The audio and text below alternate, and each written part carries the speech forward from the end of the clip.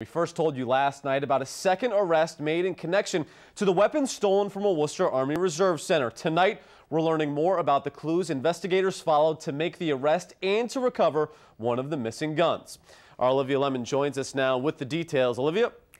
Tim Ashley Bigsby of Dorchester was arrested late Friday afternoon. Investigators say the 26-year-old was arrested on an outstanding state warrant. When she was arrested, agents were able to recover her cell phone, which had pictures of some of the missing weapons from the armory.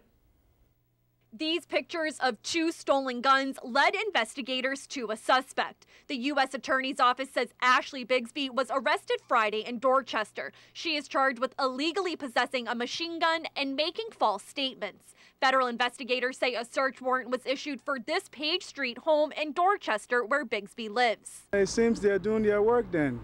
And yeah, it's a bit safer now if, they have getting into it, better than not doing anything at all. Bigsby's arrest led to the recovery of the last missing M4 assault rifle. It has some people around Worcester feeling more safe, but still wondering how many more people may be involved in the theft. We need to feel safe out here. I mean, those weapons out there, God only knows what could happen and how many lives could be lost. 34-year-old James Morales was arrested last month in connection to the theft of 16 weapons from the Lincoln Stoddard Army Reserve Center. The FBI says 6 pistols are still missing. They're offering a $15,000 reward for information to help them recover the remaining guns.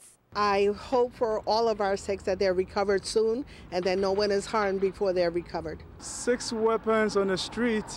I know it's a bit unsafe, but I know the FBI, once the FBI have joined this situation, is going to get better, to recover whatever that is on the streets now.